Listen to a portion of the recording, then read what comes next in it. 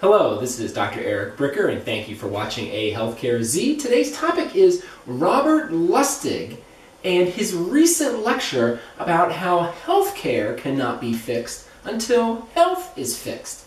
Now, Dr. Robert Lustig is probably one of the coolest physicians in the world, in my opinion. Okay, he is a pediatric neuroendocrinologist from the University of California at San Francisco, which, by the way, is one of the top academic medical centers in America. Now, pediatric, obviously he deals with kids.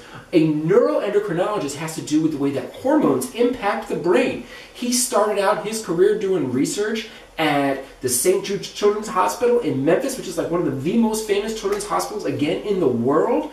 And he has a number of excellent YouTube videos, and he just came out with a new one from a public health convention in Great Britain from just a month ago. So this information is brand spanking new, and this presentation is fantastic. I will leave a link to it in the show notes. If you have it's almost an hour, so if you have a spare 50 minutes, listen to it in the car. I highly encourage you to watch this thing. It is amazing. I will give you a brief summary of just part of it. Now, it was published in October 16th, 2019. Like I said, it's barely a month old. And it deals with what is referred to as metabolic syndrome or metabolic dysfunction, which, specifically as it relates to healthcare and healthcare costs, 75% of healthcare costs are spent on diseases and conditions and treatments and diagnosis related to metabolic syndrome and metabolic dysfunction, right? This is where the money is. And so instead of talking about this in sort of amorphous general public health terms, think of it in terms of your employee health plan and the amount of money that you're spending on your employee health plan and the health of your employees and their family members on that health plan. So just know that 75% of the problem and 75% of the money is being spent on this metabolic dysfunction. So we have to understand it. Now, many of you are familiar with metabolic syndrome and metabolic dysfunction. We will not go into it in detail today, but it is essentially at the cellular level the dysfunction that is highly correlated with insulin resistance that then leads to things like diabetes and hypertension and high cholesterol and heart attack and stroke and increased risk of cancer and even things like dementia.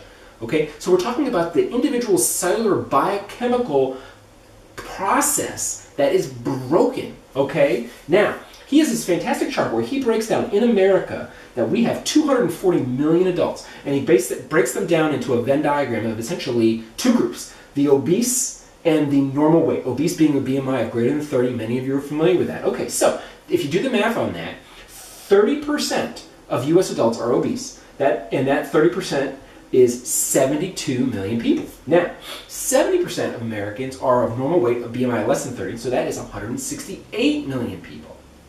So fine. So his point then is that if you then look at the metabolic dysfunction of those obese people, not everybody who is obese has metabolic dysfunction. In fact, 80% of people that are obese have metabolic dysfunction. Okay, so 4 out of 5. So if you do the math on that, 80% of the 72 million is 57 million. But that means that actually 20% of the 72 million are MHO. And what is MHO? It is metabolically healthy obese. So in other words, yes, they are obese, but from a metabolic standpoint, they're completely healthy. They will never develop diabetes. They will not develop hypertension. They will probably not have a heart attack or a stroke. Okay, so that's interesting. Now, he looks at the normal weight population, which is the majority, right? 70%, 168 million people. And 40% of those people are also have metabolic dysfunction. So if you do the math, 40% of 168 million is 67 million. Aha! Isn't that interesting?